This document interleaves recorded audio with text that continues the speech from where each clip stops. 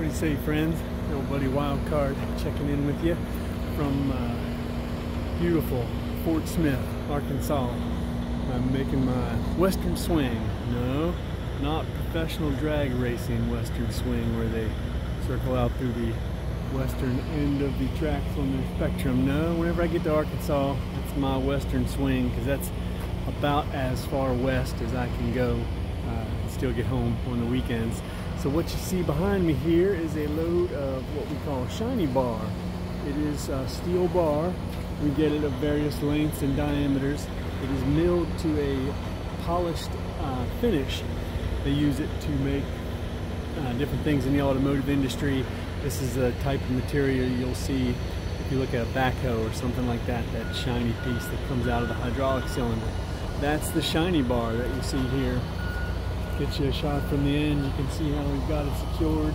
One thing to notice is to build this bulkhead up front. This is why I like to carry extra square timbers for building bulkheads that are plenty high enough to cover the top of the shiny bar. You can see we've got our straps running down the side.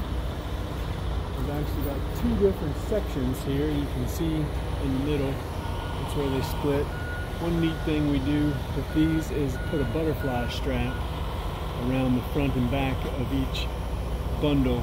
It wraps around and pulls it to the opposite side, helps for stability. So just picked this up here, dark 30, this fine October morning. Going to get it tarped and covered. There you can see the end of it. I've had it in larger and smaller diameters before. So, gonna get this tarped and deliver it Friday to Mooresville, North Carolina. Hope all is well with you and all of yours, and thanks for coming along on the journey.